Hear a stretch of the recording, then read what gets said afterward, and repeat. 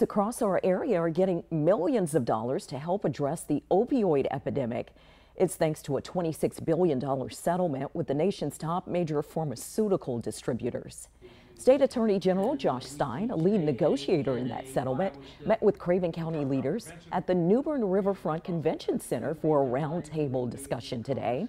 Of the $750 million going to our state, Craven County will get about $8.5 million, but every county in the state will get a share.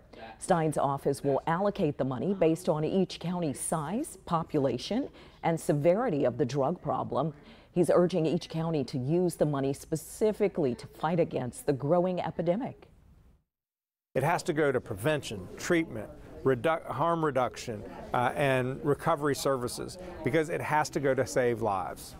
Dozens of people are dying every year in Craven County from an opioid overdose, and it's just devastating in its impact.